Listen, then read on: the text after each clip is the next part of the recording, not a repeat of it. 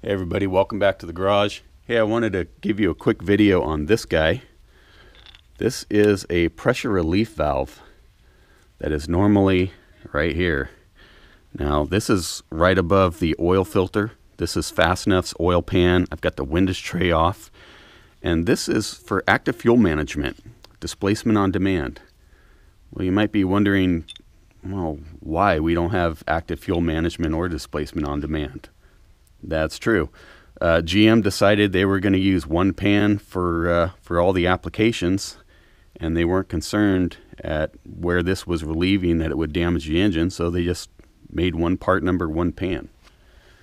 If you're looking for more oil pressure in the system, if you put a higher pressure oil pump on the car or you change out the relief spring on the oil pump, you may find the pressure doesn't really change much.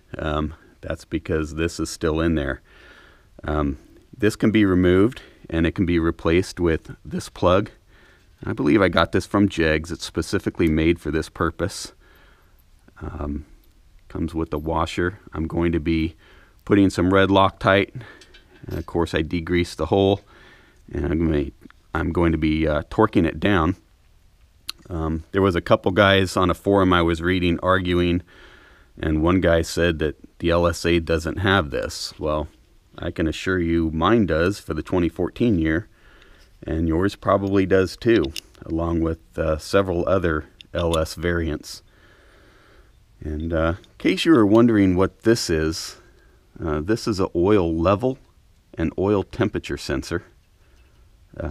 That's normally covered with the windage tray I have off to clean the pan. So, hey, well, this is just a short shift video for you guys. I hope you have a great day. And we got more videos coming out, some of why this is off and what I'm doing to the car. So stay tuned. Take care. Have a great day.